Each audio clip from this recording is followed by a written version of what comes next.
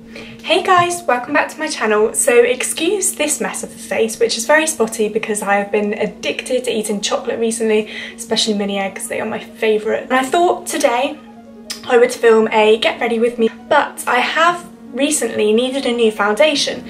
So I went online onto Boots, and the Wet n Wild range, which is now available in the UK. I think it has been for a while actually, I'm just a bit late with the whole trend. So I ordered myself the foundation, a lipstick and a brow pencil, and I thought that I would include that as my first impressions in this video for you guys. If you like this video, please smash a big thumbs up, subscribe to my channel down below for weekly videos. I normally post every Thursday, and I promise I'm not always this zoomed in or don't always look like this. I'll leave all of my products that I've used today in the description bar if you did like anything.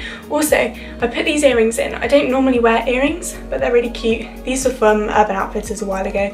And yeah, I mean, I'm gonna stop rambling and let's get on, I never know which way to spin, into the video. So I've already prepped my face with just the Neutrogena Pink Grapefruit Moisturiser. I absolutely love it. I normally don't use primer, which I probably should, but I just haven't found the right one for me. I did use the Smashbox one ages ago and loved it, but I just haven't rebought it. I'm actually really excited to try this. I did go in store, so I kind of knew what colour I was in Boots, and they actually didn't have the colour that I wanted, so then I thought I could order it online. It is a little bit dark for me, but that's why I've put a turtleneck on, so hopefully when I blend it down to my neck it doesn't really interfere with my body. But yeah, it does look quite dark. I just put it on the back of my hand, but hopefully it should be fine. So I've got the little parcel here. This is just the Wet n Wild foundation, photo focus, so it doesn't cause flashback, and this is in the colour soft beige. I believe I only paid £4.90 something for this. It's £5.99 I want to say, and then I had student discount and they have 20% off at the minute, so it's definitely worth buying. But yeah, I'm gonna try this. I have read lots of reviews. People say it's good, people say it smells like paint, so I mean, let's give it a smell. I like the packaging, it looks sleek, so ooh. Yeah, it does smell quite strong, but it's on a little spatula, which is quite cute. So I'm just gonna put, I don't really know how much you need, I don't know the coverage or anything, and it does look like it's gonna be quite dark, but we'll put that much on first and see how it goes on, and let's see how this works. So far the colour match isn't actually too bad. It's not as high coverage as I'd normally go for, but I think when it's starting to get a little bit warmer outside, I don't want it to be proper full coverage, because I feel like I just sweat it off anyway. I feel like I will need a little bit more, just because that's the coverage that I like. But the colour isn't too bad actually, it blends in really nicely, and it is super matte, which I also do like. But I feel like I always go for matte foundations, and maybe I want to try one that's a little bit more dewy, or yeah, just try something different. So if you've got any recommendations, leave them down below in the comments. I'll put a little bit more on.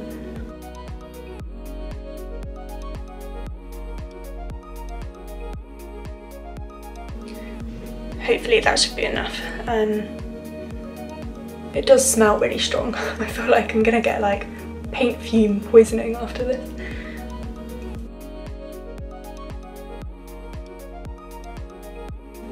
Right, so that is the foundation. I actually do really like that, and it's done a pretty good job at covering my spots. These ones here are kind of like scabs anyway, so I like that. Especially for the money as well, that's really good. I'd probably kind of compare it to maybe the, what is that called? L'Oreal True Match. It's kind of that consistency because it's quite watery, it's not too thick. Because I have used the L'Oreal Infallible recently, the 24-hour, is it coverage matte? Something like that. And I noticed because I've got really dry skin at the minute, it kind of clings. Although my skin is dry on my nose here, it's not really clinging to it too much or like not applying on that area. It's covering quite well. So yeah, I actually think that looks really nice so far. So I am going to go ahead and put some concealer over these spots. I just used the Collection it's rubbed off. But the collection Lasting Perfection in Fair 1, I mean, I normally use this under my eyes because it's quite light, and I know you shouldn't really put lighter colour concealer on your spots because it draws more attention to them, but it's the only colour I've got, so that's what I'm going to do. So yeah, I'm just going to place that firstly in areas where my spots are. So I'm going to kind of cake this on this spot because I don't want that one to show. Serves me right for eating chocolate, but I just can't help myself. Does anyone else just get munchies constantly? Because I feel like that's all I'm doing recently is just snacking. I won't even eat like a proper meal. Well, I will eat a meal, but then as soon as I finished it, I'm just hungry for snacks because that is an issue for me. Yeah, I probably shouldn't be admitting that. So yeah, that's how that looks. I'm going to brighten up these under eyes, and I recommend if you've got a Poundland near you, obviously in the UK, they have like these little pouches of makeup bags. I might actually have one. Little pouches like these that are literally £1, and I got the collection Lasting Perfection. This is the lilac colour correcting colour, but this was £1 at Poundland. And I also got the collection palette, the little nude eye palette, the pinky coloured one, in there for £1. They had Rimmel, L'Oreal bits and bobs as well. So I'd highly recommend going to look in Poundland, because I know this retails normally for about £4, and for £1 I got 2 because I thought, oh excuse me, I thought why not. This is lilac, so it should balance out yellow tone flaws, and I don't really have that many yellow tone flaws. I know that you should use red under your eye. What I do is I put a little bit of this, and as you can see it is really brightening, so I put this under my eye and then put the other concealer there as well, to try and make it not as bright lilac under my eyes. So I get that and I mix that in with it as well. Okay, and so before that creases, I've just got the collection Sheer Loose Powder in translucent. The only thing is, this colour isn't actually very translucent. It does add quite a lot of colour to your face, so I kind of use it sparingly. Just put this onto another beauty blender I've got, and then just dab it under my eye. I don't really let it bake too much because I know this colour can be quite dark, so kind of just put it on the areas that I want to, and then just brush it off in a second with a fluffy brush and just wipe the excess onto the rest of my face. I normally just put it in the problem areas, so like my nose, my chin, the areas I kind of want to highlight but stop from going oily in the day as well. And normally with this powder I get patches where it like sticks to different parts of the foundation, but I think today with that new Wet n Wild foundation it's not actually doing it. I'm just going to take a little bit more powder and put it on the rest of my forehead, and I like putting powder on my eyelids for some reason, because I find like throughout the day my eyelids just oil up, which is really weird. So I'm pretty happy with how that base is looking actually. Normally for me there's like dry patches or problem areas. I mean, I'm really not the very best at makeup at all. Like I'm saying, I'm a kind of beginner. I just enjoy doing these kind of videos for you. But I think I actually really like that foundation. So yeah, I'd highly recommend that for everyday use especially. I've got fluff in my jumper as well. So next step I normally do is contour my face. So I just use this NARS in the colour Ninochia. I have no idea how you say that. Ninochia? Something like that. Anyway, the colour looks like this. I have Hit Pan, but yeah, it's just like a brownie colour. Apparently it is a blush, but I mean, I wouldn't necessarily use that as a blush. So I just put this on. I don't want to use this one. I'll put this on my Morphe brush that's an angled one so it fits in nicely, and there's a plane. Yeah, I just put this where I'd like to contour or just bronze up a little bit. I wouldn't say it's contouring because I wouldn't really know where to start with contouring, but just where everybody else puts it is where I'm gonna put it. Yeah, I really love that. And also the foundation underneath is sticking, it's making that look really nice as well. This was the palette I was talking about that I got in Poundland. I think it's normally about £3. It's just the Eyes Uncovered Matte Nude Rose. It's got some really pretty shades in there actually. But instead of using this on my eyes, which I would do in a glam kind of look, but today I'm actually going to I normally just take my brush and dip it into these two colours, and then I just blend that like a blush onto the top on top of the NARS I've just put on.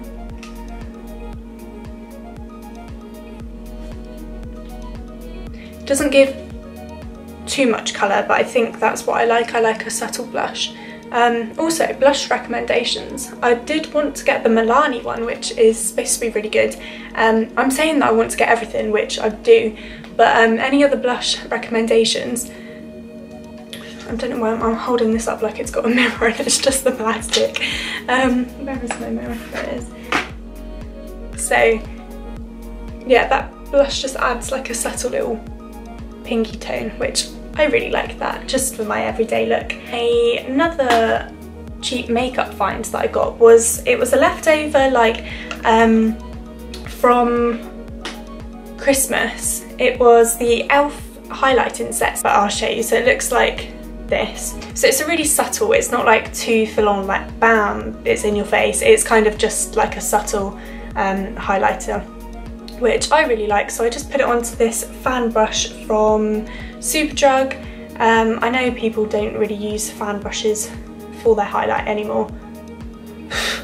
Got hair on my face. But yeah, I just put that onto my Cupid's bow, my nose, and up the bridge of my nose a little bit, and then obviously highlight up here. So yeah, it's just a really pretty subtle colour. Quite heavy-handed on it. You can go for it, you get that glow.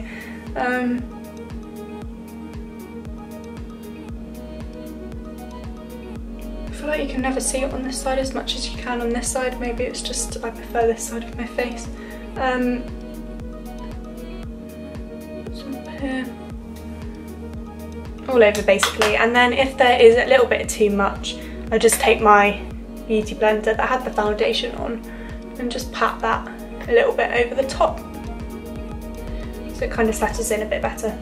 Normally I use the Freedom Brow Pomade, which you would have seen in my in my videos, you've seen me use it before, but I've actually not got very much left, and I was kind of getting a bit bored of like the straight brow. I do actually really like my natural brows when I brush them up, which I will show you in a second. So I've kind of gone for that natural look. I did pick up with my order the Wet n Wild brow pencil. Now this was like £2.99. I maybe got it a little bit cheaper with the student discount. So it's just this retractable brow pencil, and I got it in the colour ash brown, so the darkest one they had, just because my eyebrows and hair obviously are quite dark. So on one side it's got the crayon, there we go, we can see that, and then the other side it's got a spoolie, so kind of like the Anastasia, however you say it, Beverly Hills brush, kind of like the Benefit. I just thought I would try a pencil out instead, so we'll try that look today. So first of all, I'm going to brush my brows up. Now my brow hairs actually are quite long. I normally just pluck my brows myself. I haven't actually got them like waxed or done or anything before, so they are quite long, especially at the front, and they do need plucking here. But as you can see, I kind of just brush the front up because I like how that looks compared to this one. It's a bit more full. So yeah, I just brush those up first, go like that.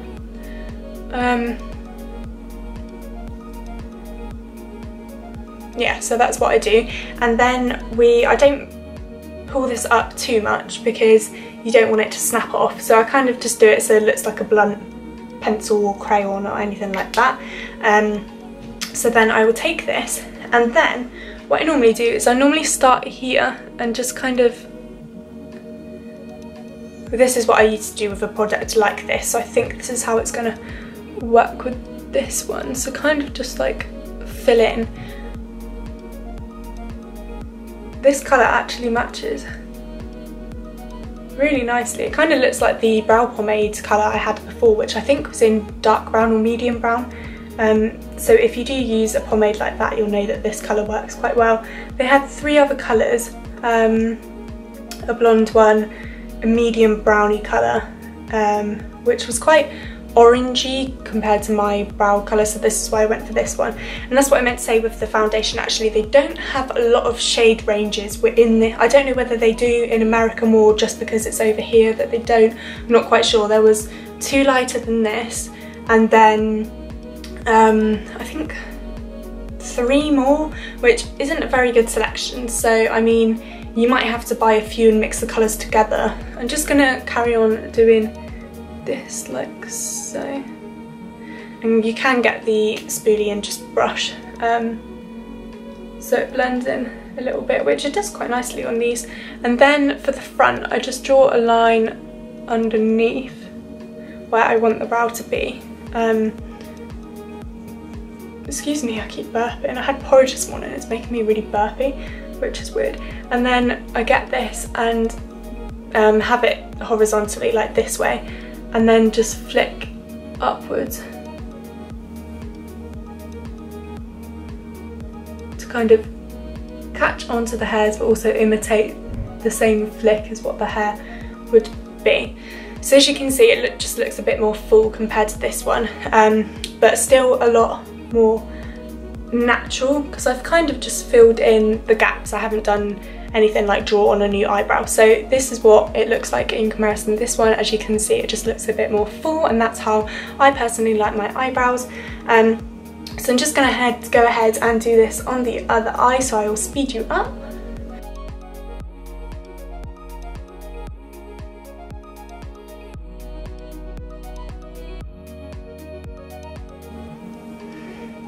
Okay, so I've done that one. This one went a little bit more bushy, but they never go the same. So that is this product, which I actually really like, and I'm liking this look a lot more than the pomade.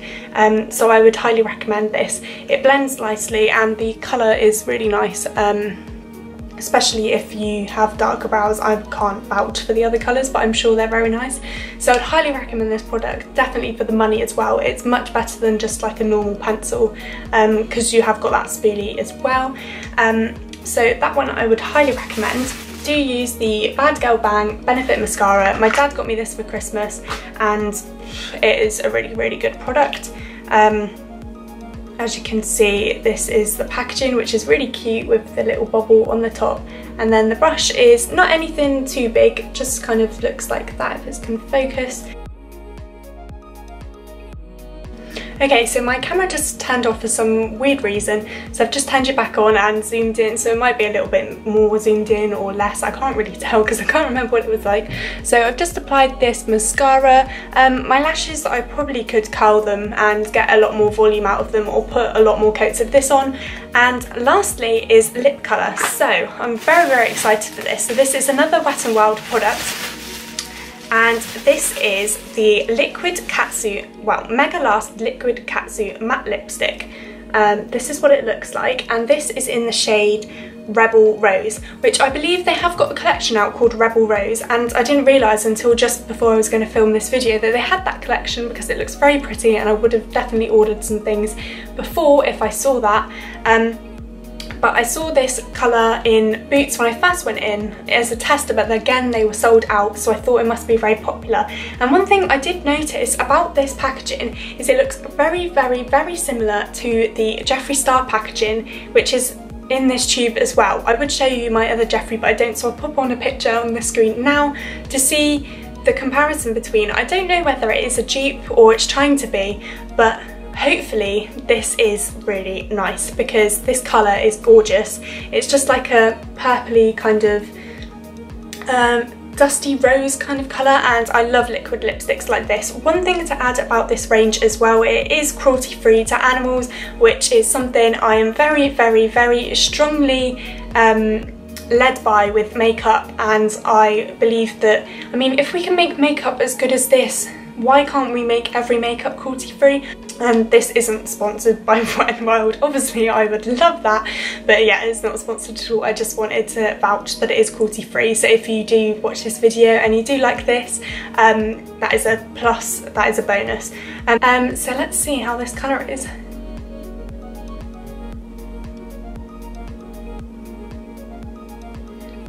Okay, that is really nice. First thing, the spatula, well, the spoolie kind of thing to put it on, I don't know what you call this, it's really similar to the Jeffree Star one. However, it is making my lips a bit more messy, so a lip liner would probably be better. One thing to notice, it does dry quite quickly, it doesn't really spread very far, so it feels like you need quite a lot of product.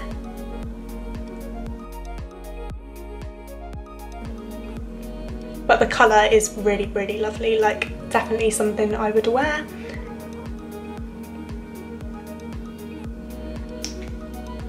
Okay, so I have been quite messy with my application, but I really recommend this. They have it in a few different colours, most of them quite bold, like reds and bright pinks. They have another one which is mocha, cappuccino, named something like that, some cool name that I can't remember. So I probably will order that one as well, because I feel like this matches really nice with the subtle blush and the highlight, but I think the mocha one would be quite nice as well. So I highly recommend this. Just to finish off my makeup, I used this Vitamin E Skincare Hydrating Mist. Now, Imagination recommended this on her channel and said that it was a dupe for the MAC Fix Plus, which I'm down for because this literally costs like £2 something, £3 something. Spray quite a lot, and then we can see how it kind of melts the makeup in, and if it leaves any water stains. That mist is quite fine. It's a lot better than the Infallible foundation. When I used that, it stuck with blotches and stuff, so this foundation definitely seems to be wearing up quite well, and the colour isn't actually too bad. I actually really do like that. I'll wait for that to dry a little bit more. We'll link all the products in the description, and I'll give you a little close up. I'll come a little bit closer so you can see what the finished makeup looks like. I really like this. Highly recommend Wet n Wild and their products, and I'll link the description to Boots. I think you can get it on Beauty Bay as well, but if you want it a little bit cheaper, Boots have 20% off at the minute, so I will try and link that if I can in the description bar. So I have really enjoyed testing out these products. I highly recommend them, and I really hope you liked this video. If you did, please smash a big thumbs up, subscribe to my channel and click the notification bell to get notified when I post a video, which will be every Thursday. And yeah, I hope you loved this just as much as I did, and if you want to recreate this look, then check out in the description for these products. So thank you so much for watching, and I will see you next week. Bye!